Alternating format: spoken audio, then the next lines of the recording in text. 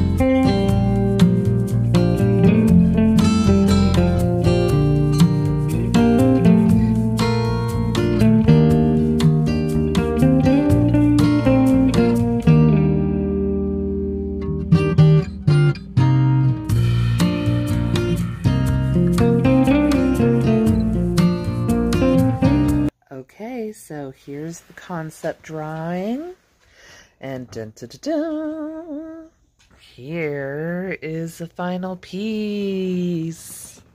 I'm so happy with it. I love how they came out. I wrapped the edges all the way around so you don't need any framing, and it kind of gives it a cool look.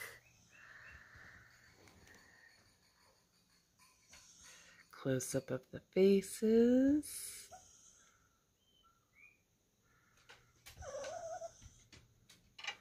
And hope you like it as much as I do. We're adding a little personal message. True recycling. I've got the painting wrapped up in my Foodland bag that I got for free. Told me right here, it's reusable. And we love beef ramen, I guess. So I'm going to use that box and put a couple of them together and address it, go to the post office. Another pretty day.